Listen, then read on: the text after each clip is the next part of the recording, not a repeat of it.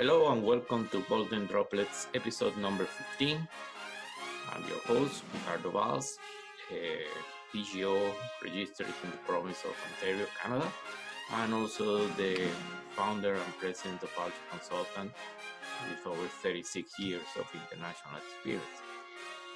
In today's episode, we will continue our mini-series of unusual sampling techniques. And today we will be discussing a hybrid of sampling method. And we would be talking about biochemistry. As you probably know, we can group biochemical sampling or biochemical anomalies in three groups, like alluvials that get transported very much, alluvials and diluvials that are moderated sample, like soil sampling, and in situ anomalies like lithobiochemistry, when you sample the rock. The applications and the usefulness of each of these anomalies is clear. When you're doing regional exploration, you will go with the stream sediment and heavy mineral concentrates by sampling the banks of the river, also hydrobiochemistry or biobiochemistry. These are methods that cover large area with a relatively rare grid of sampling. For example, if you're doing a survey of 1 to 50,000, you will get about 4 to 6 stream sediment meters and no more than 2 heavy mineral concentrates per square kilometer. That would be enough for a scale of 1 to 50,000. Now, and heavy mineral concentrates, they are both taken from the active sediment from a stream. Although you can actually take heavy mineral concentrate from any place, in any rock, any place. These include paleoplacers, these include just soil. This includes, for example, crushing a rock down to a powder and doing a panning, heavy mineral concentrate. So heavy mineral concentrate is more ubiquitous. Now, heavy mineral concentrates allows you to an initial volume of material down to several grams, thus enriching the sample sometimes 500 times, 1,000 times. When you're doing this, you are increasing the possibility of detecting anomalies of elements that are not that abundant, like diamonds, etc. So the heavy mineral concentrate, you start by taking a constant. It could be constant. And also it's very important that you take the sample from a site that Mother Nature have accumulated the heavy fractions. And in rivers, this is very simple to determine. It's only a function of the speed of the water. And what you're looking at is places where the stream was going fast and then there was a curve, a meander, or an obstacle in the river, and the velocity of the water reduced suddenly, thus the heavy fraction falls. So you get the sample from before the obstruction. Or, you know, the river makes several meanders. From one part it excavates and the other part it deposits. Well, you take the sample from the deposit part. But the most important, the sample must be representative from the site. Then the process it takes several steps. You need to weigh the sample, you need to sieve it, you need to describe the macro fraction, and then at the end, you start panning. Now, the actual panning, I know really good. They will pan a 10-liter material down to, you know, the 3-5 grams of black concentrate in 5 minutes or 3 minutes. I have seen panners that are able to pan using not a panner, but just a dish or a shovel. So there are people that are really, really extremely good at panning. But Even those people that are the exception will require time to process the concentrate. And that is the reason why I believe heavy mineral concentrate is not a common method applied for exploration. It's much faster to get to the stream, put your hand in a plastic bag, grab a handful of material from the first terrace or river, and you have your stream sample. And that is sent to the lab dries it and does spectral analysis or a fire assays, and you get your result. In the case of the heavy mineral concentrate, once you finish doing your panning, you can separate different fractions. Like you can separate the magnetic fraction, the electromagnetic fraction, and each of these 4 fractions can be studied under the microscope and sent to the lab for assay. So you get 4 samples per site. Again, as you can see, I'm a big fan of the heavy mineral concentrate, but the problem remains, it takes too much time. Well, I think I found a solution for this, and this will be today's episode. I hope you like it.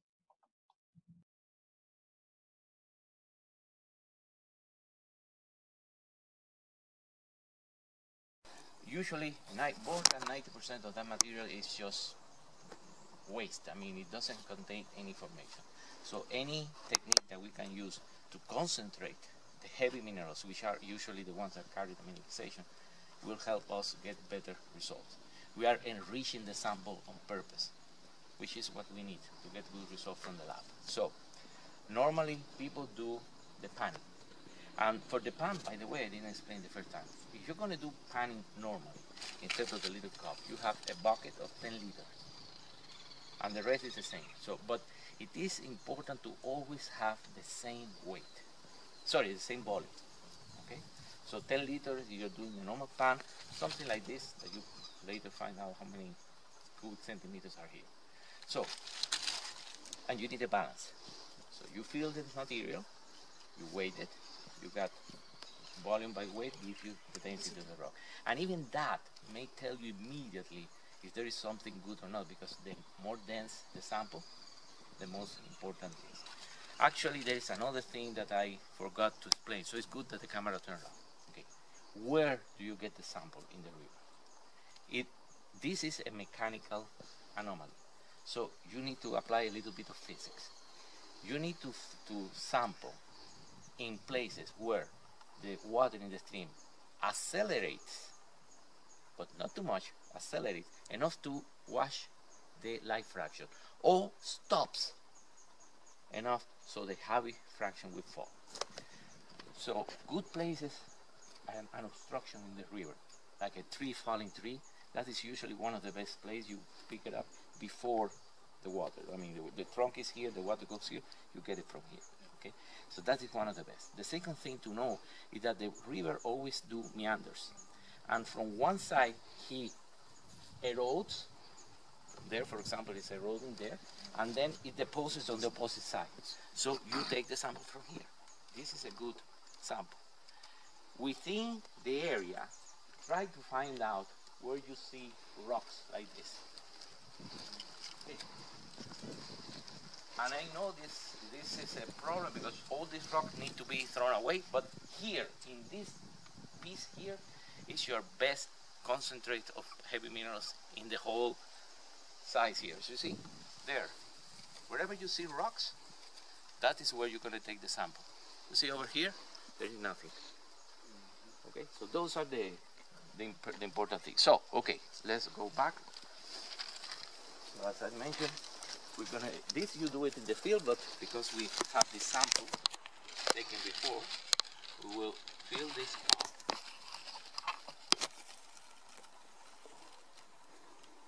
You hit it like that, so it will. Okay.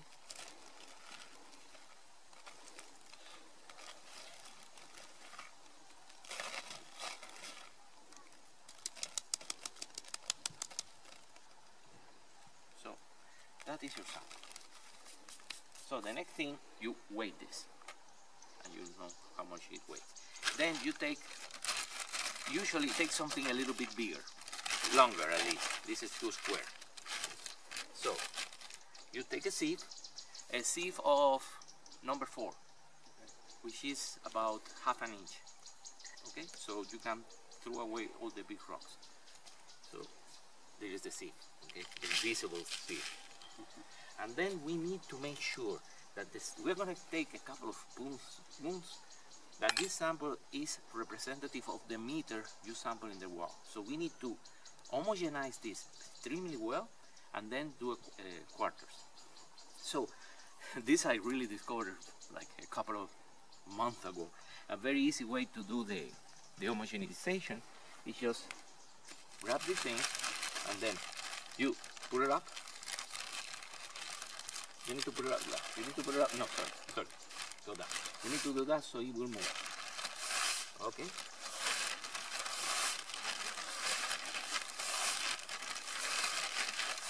Okay. Now we do the same, but from this side. Be hard. It must rotate. It cannot slide. It needs to rotate. Okay. So you need to do like this. No, it's a brisk movement. Like that, okay? Brisk movement. Ah, you got it. Okay, perfect. So now that it's well homogenized, we just distribute it. Make a quarter. By the way, I'm doing something really bad. Okay. And you just throw away 2 parts. And this is your sample. Okay, so we're going to take the sample from here. So, for that, we take a condom. Actually, this is the box. Power play. This is the one that you're going to need. Because all the other one has some forms, strange forms, and smells and stuff like that.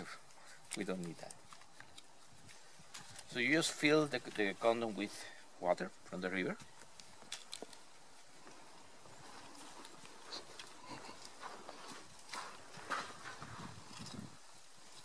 Come on. And as I said before, the best one if it doesn't have any oil on it. But if not, we work with what we have.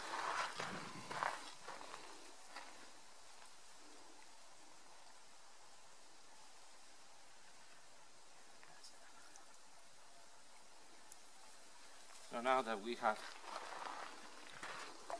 the condom with about half the weight water, we just add the spoons of material. I will let you do completely the full one from the side for yourself. Now remember, the tip, grab the tip.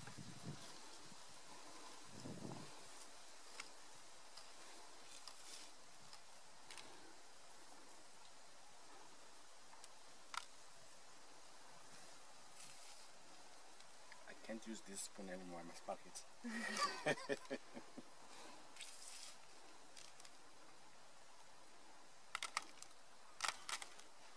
You can put more. Actually, it's amazing. It takes enough material.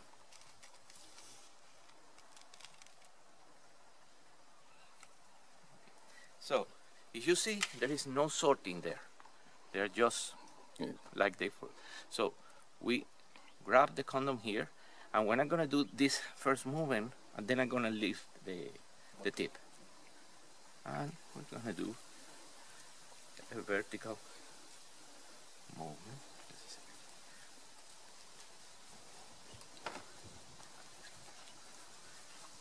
Practice safe geology. So 10 seconds, 15 seconds, really, you don't need too much. And when you finish,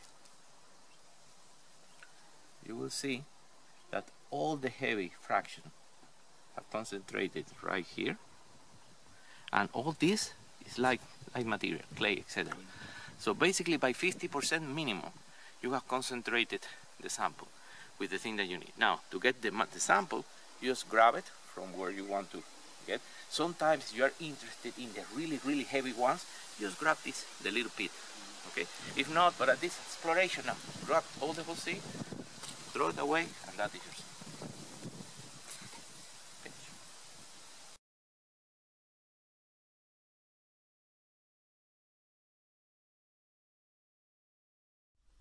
Okay, so what we did, we pour some material here. Usually the material that you put here is the material that has been sealed. This is just an experiment. So once you put it, see that I have the tip pressed, okay? Then you just close this thing, okay? And you release the tip, and you start doing this movement, okay?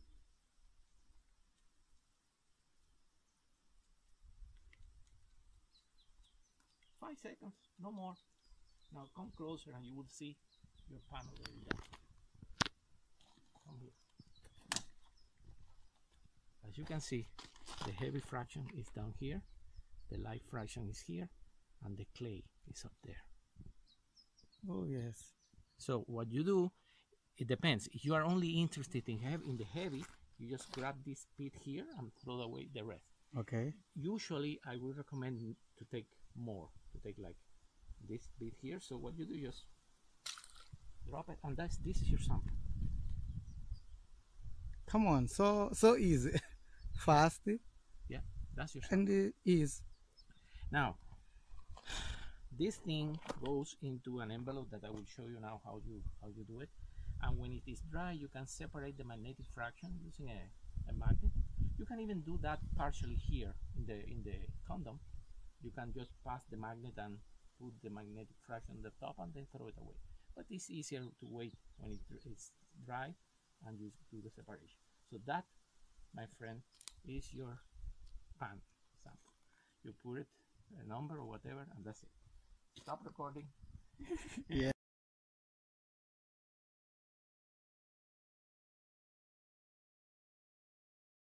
Okay, we're going to explain the use of a condom to obtain a heavy mineral concentrate right in the field if we want to do it. First, we take a condom that has no oil, must be important. Then we pour in the material. In this case, it was a material taken from a creek, a dry creek. It's composed of, all the fractions. So we previously filled the condom with water, then we add the material using a spoon. Of course, this can be done directly in the field. Once we have enough material, we just close it here and start shaking the condom. We can do a little bit of manual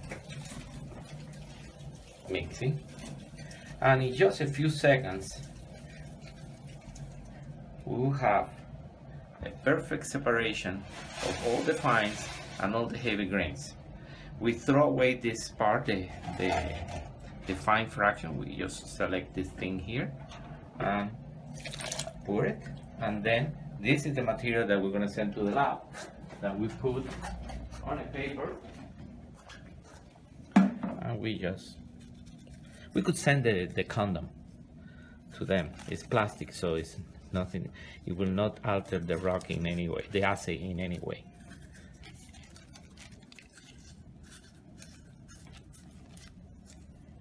The reason why it should not have oil is because if it had oil, it will stick to the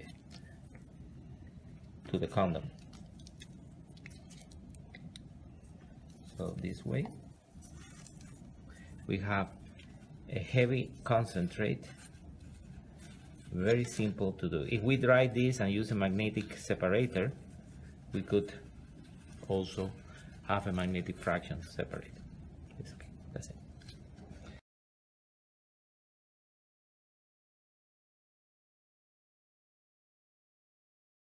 Okay, now that we have the sample that we concentrated in the field, I want to show you some of the preparations that you can do at the office to study your material.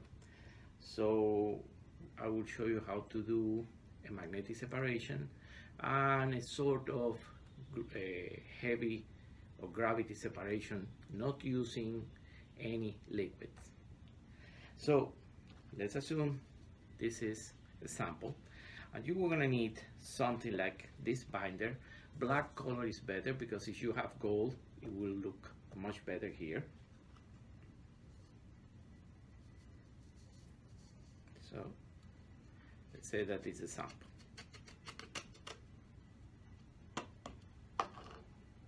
Put it as close as possible to this side of the binder, the top side.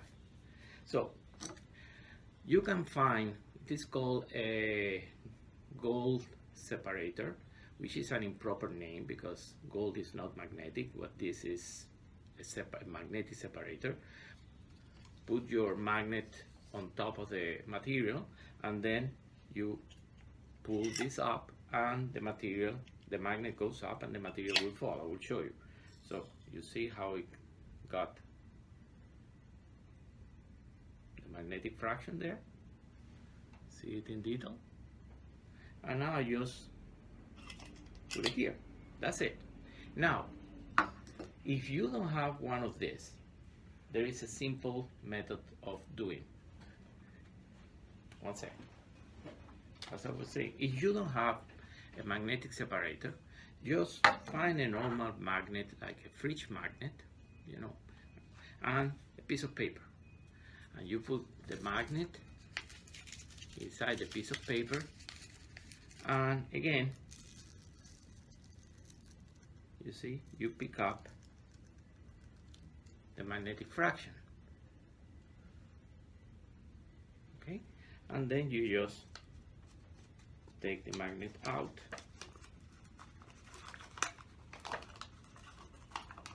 and the material falls. So I'm going to finish taking the rest of the magnetic fraction. And well, if we sampled when we were doing the panning, we went down to the black material, the black sand. This here was composed mostly of heavy fraction and the magnetic fraction and the electromagnetic fraction. So we separated the magnetic fraction. Now, the equipment that we're going to need to separate the heavy fraction, not using any liquid, is a simple straw. You take a straw, and for a little time you take a pin and you press the end of the straw. So when you're gonna be blowing, okay? So the air will go out like a stream. This way you're gonna blow the material, and because the gold is much heavier than the rest of the sample, the gold will remain in the binder.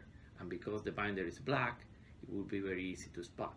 So you just need to learn, you know, how strong you need to blow, but with time you get practice to it. So we start.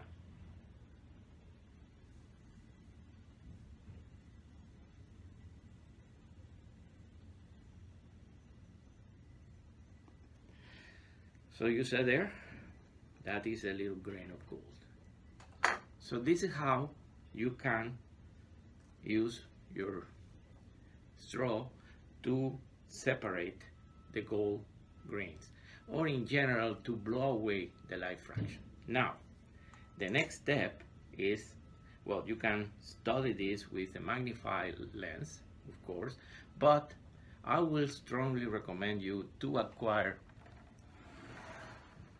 a DinoLite microscope. DinoLite microscope, this little thing here, gets connected to the computer, and I will go and show you now how it looks like.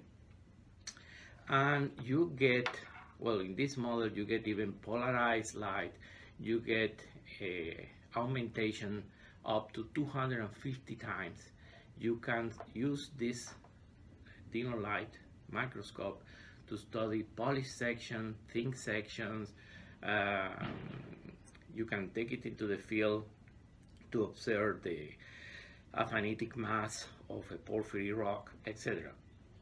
When I bought this model, it was about 200 Canadian dollars. Now it's about 400, 480. But anyway, it is much less than a normal microscope or binocular that will cost you in the thousands of dollars. To buy this thing, you can go to DinoLite, DINOLITE, or as anything that you will need in geology, you can go to Deakin, DEAKIN. It's a geological store here in Vancouver, and they offer absolutely everything from hammers to microscopes. So now let me show you how this microscope works in the computer.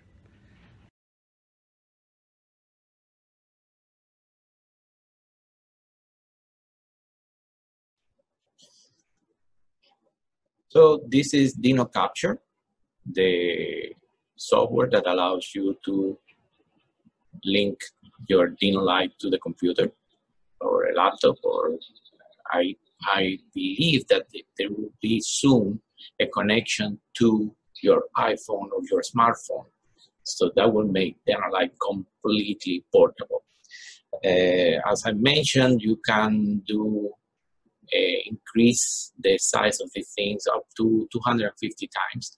And the software allows you to do multiple things like measuring the size of a grain, taking photos.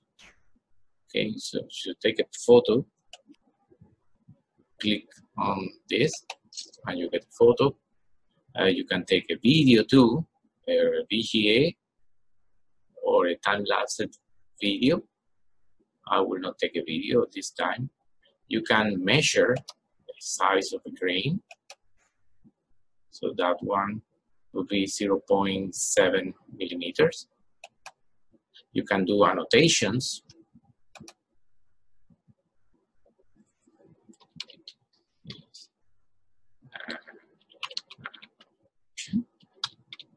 And all these pictures can be then downloaded to your computer. And you just move your sample around. Look at that piece of galena there. See the shiny.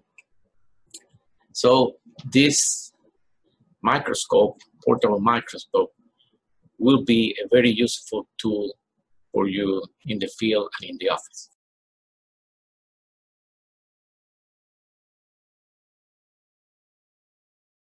My name is Sergio Troncoso, and I work here at Labs in the Mineralogical department.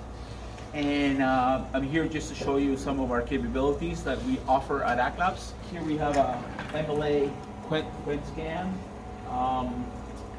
quantum fig, and you can see that we offer with this machine various types of mineralogical work.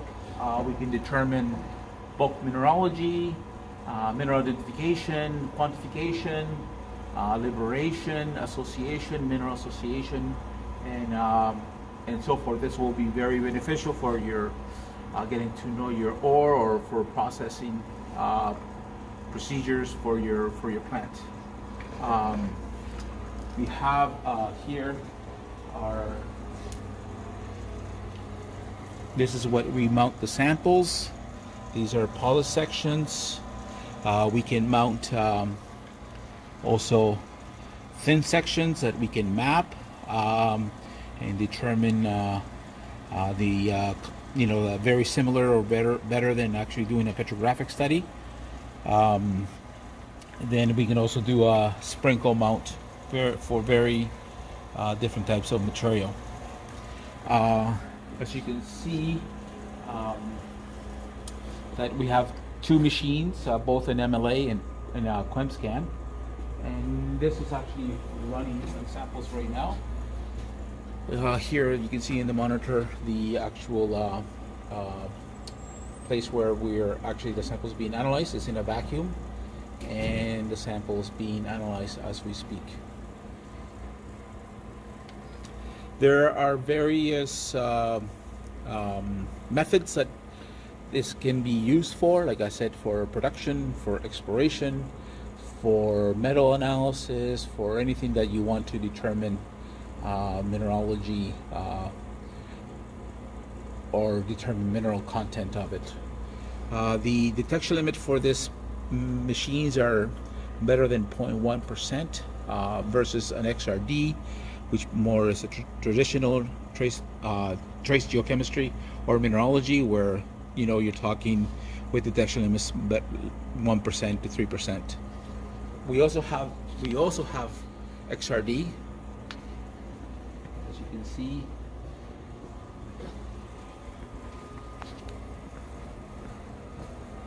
We have two XRD that we are able to analyze as well, to identify the crystalline mineral phases of samples, and which could be used by itself or can be used in conjunction with the MLA as a quality check. Is one of the key items for any of this is the sample preparation of these samples to ensure that your sample being analyzed is representative of your sample and what you're trying to determine. So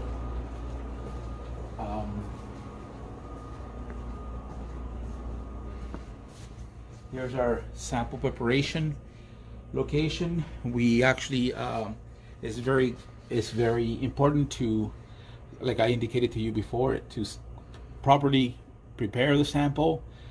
One of the best way of doing sample preparation is to stage pulverize a desired particle size, and that way you ensure not to over pulverize and to lose mineral texture on the samples. And then you would run different polishing procedures to mount that sample. You can by this method, like I said, it is hopefully will help you with your processing or your exploration, and you can use, you can actually correlate the mineralogy, what is obtained from here, to your geochemical analysis. All right, you can visit our website, www.actlabs.com, and go under geometallurgy, and you'll find additional information in all the packages that we offer. Okay, thank you.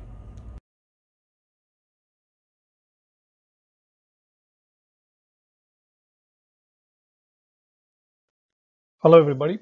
My name is Tassos Grammatikopoulos. I'm working for SGS in Lakeville, Ontario.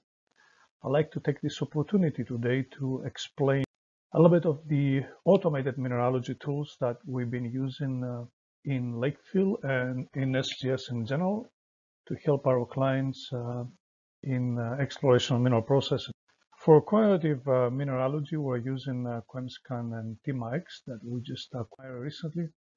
I'll focus a little bit more on the QuemScan that we've been using for the last 20 years or so. So really, the QuemScan is an automated SEM. The principle behind that is similar to all other SEMs.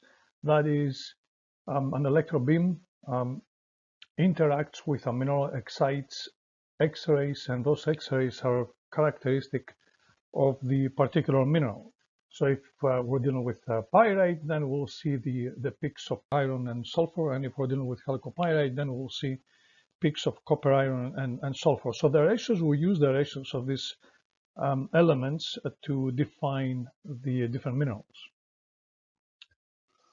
So what is the output of the QuemScan? There is a number of things, but it's not so much what we can generate using QuemScan analysis, but as a lot of labs can do that, but it's mostly, our focus is mostly the use of the data, the utilization of the data, and interpretation of the data. Essentially, one with the QuemScan can get anything from model mineralogy, mineral mass, to grain size, distribution, grades and recoveries, liberation and association of the minerals, and so on. So what does the QuemScan do? The QuemScan collects the X-rays, measures the particles, and then we create these pseudo color images that we use to calculate the liberation, the association of the minerals, and we evaluate the textural sort of characteristics of the ores.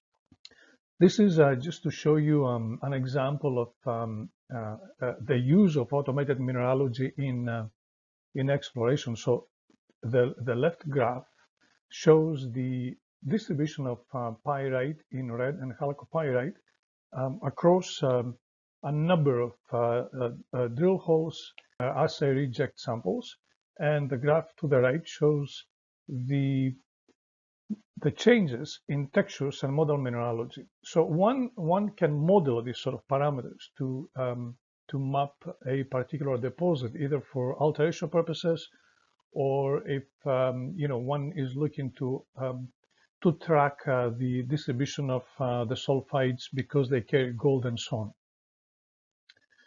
So very quickly, I always like these photographs because they're maps of the drill cores on a mesoscopic scale, and they tell you a story. Those photographs, those images rather, are from the Nechalacho ore Avalon's deposit in Northwest Territory. And what we do here is we map a poly section of about 30 millimeters in diameter, and we can identify the different types of minerals and evaluate their distribution. Just a little bit of a different or a simplified view. The left graph shows, or the left image rather, shows the distribution of zircon in the gangue minerals and a little bit of allanite or rare earths rather that you don't see. That it can include allanite, monazite, bastnasite, and so on. And the image to the right shows a completely different distribution with less zircon, but with a lot more of the rare earths. So we've been using these sort of images and mineralogical maps to evaluate the variability of the textures, the ores, across the deposit, along drill holes, and so on. The same images can be used for different purposes. So one has to play with a lot of this data and parameters, but essentially we use different factors such as the PSSA. That I don't have much time to explain that over here now. There's papers out there, that explain, the different functionalities and different parameters that we're using for QuemScan. But essentially, it shows you that a low PSSA shows quite a bit of coarse material, low and high PSSA, very fine grain material. Of course, things are not very, very simple as they always look. One has to play around a little bit with the data and make some proper interpretations. I'm going to show you a few slides from a project that we recently did for Heavy Mineral Sands project in Southeast US. We examined a number of samples from Georgia, South Carolina, North Carolina. That's why you see GA for Georgia, SC for South Carolina, and NC for North Carolina. So we analyzed the samples as received, and so we calculated the most important heavy minerals. In this case, there was a little bit of monazite, rare synchisite, bastnasite, a little bit of zircon, and then some iron oxides, iron titanium oxides, and apatite. One of the functionalities of the QuemScan is that you can extract really some powerful measurements. For example, in this case, I wanted to see the difference in the grain size between the different minerals and different samples. So I'm just showing an example of cumulative grain size distribution of one of the samples. I was particularly interested in the zircon and monazite, of course, but for our purposes here, you can see the blue line shows the monazite and the sort of dark red, the zircon. So you can see that the zircon is coarser and so than the monazite. And so the idea here is to evaluate the grain size of the minerals because it's critical for processing purposes. So one of the I mentioned earlier, one of the parameters that we extract from the QuemScan is the liberation of the mineral. So sometimes we have the analysis on a size-by-size fraction, sometimes on as a sieve sample, maybe at a pH of 200 microns or 300 microns, and we can calculate the liberation of the association of the mineral. So you can see that the liberation of the zircon varies across the different samples. So imagine that you have quite a bit of variability in some of the sands or any other deposit. You can predict what might happen when you start processing this type of material from the areas. So those are just particle maps that allow us to look at visually a little bit better the association of the zircon. And so this little group here is just free zircon.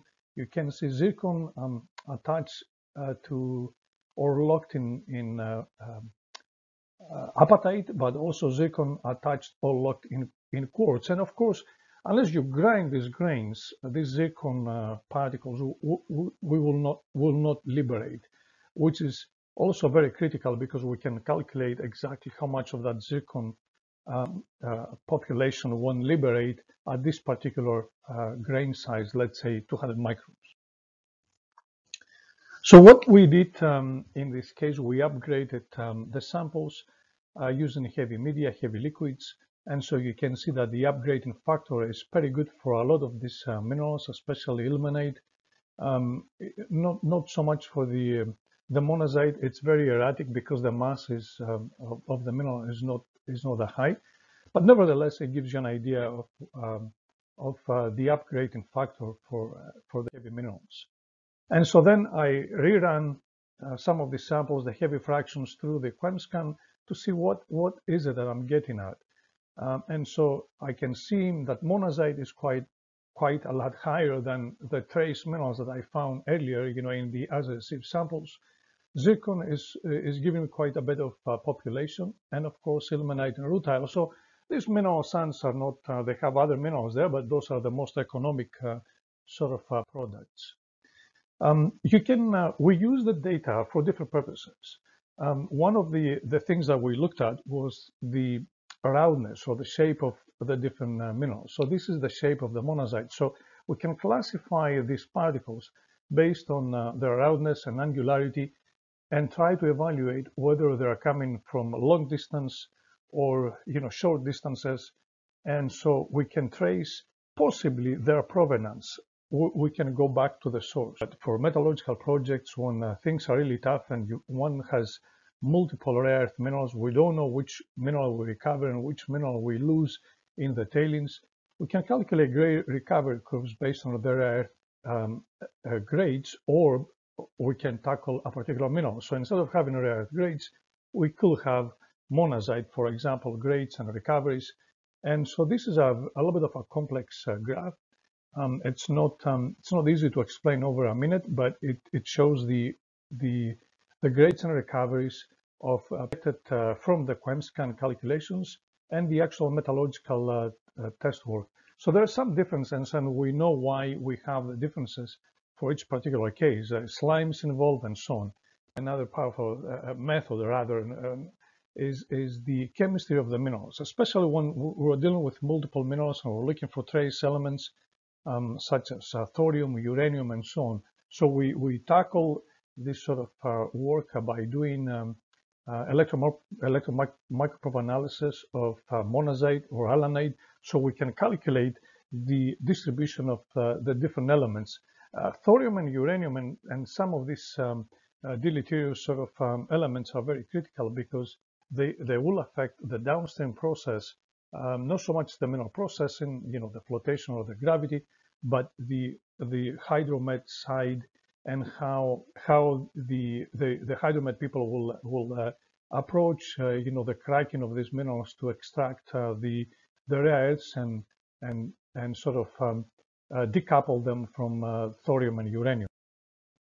So again, for exploration purposes, we can use the monazite chemistry to see if there where they plot, if there are any differences. We can enhance some of this population. But for exploration purposes and for the work that we did for this particular project, the mineral sands, it's critical because it allows us to compare the different populations of monazite. And so the ultimate weapon in this case is when we have to calculate the rare earth distribution. So when has the mineral mass, and we have the chemistry of each one of these rare earth minerals, or even other minerals in other cases. Could be, for example, arsenic in between a cyanopyrite and tetrahydrite, tennantite, and other minerals, and so on. But the application is the same. You know the mineral mass, you know the chemistry. You can calculate the distribution of any element. I show here rare earths because they're particularly difficult to tackle, and sometimes we think that we know what the case is, and we don't.